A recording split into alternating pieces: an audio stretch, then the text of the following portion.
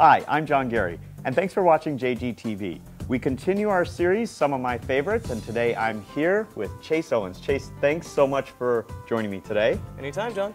And Chase is a fitness expert. He's one of the instructors at our studio. He's going to show you a very cool exercise today. Chase, what's the exercise you're showing? Sideways crunch. All right, let's see it. Okay.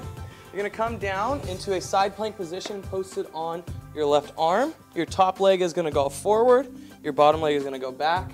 And you're going to grab a nice light weight. Now make sure you watch that weight as you press it up towards the ceiling. And from here, you're going to take the bottom knee to the elbow as you crunch in and down around your abdominals. Yeah, and you can see there's a lot of balance here because he ends up on just one arm and one leg, and he's adding rotation to that.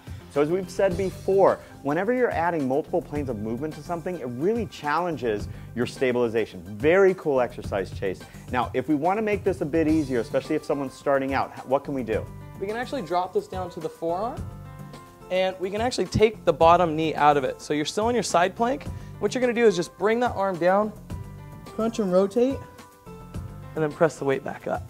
Yeah, and you can see how important, for this exercise, really important to get that rotation in there. That's a really important part of this exercise so that you can get those obliques really working in that way. Really cool exercise because you're still in that side plank, but you've taken the stress off of the wrist here.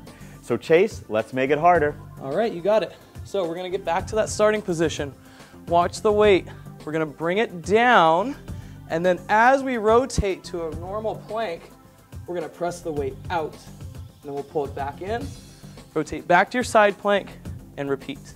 So you see the rotation on that bottom shoulder, and he's going as level as he can as he rotates, and that's a one-arm plank, and then he's adding a long lever with a weight at the end of it. Super challenging exercise, and if he wanted to make it even harder, he'd just bring his feet closer together.